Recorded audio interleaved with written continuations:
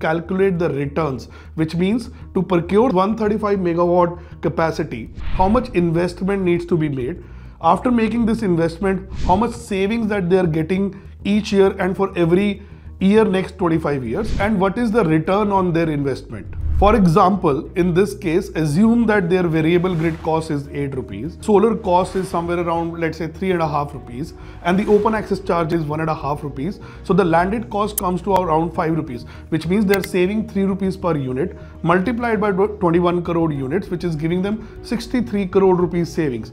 To procure this 135 megawatt, roughly the investment required is 39 to 40 crore rupees, which means a 40 crore investment in a year is yielding a 63 crore savings only in year one, which is equivalent to almost like 130-140% IRR and also a payback of less than 7 and 8 months.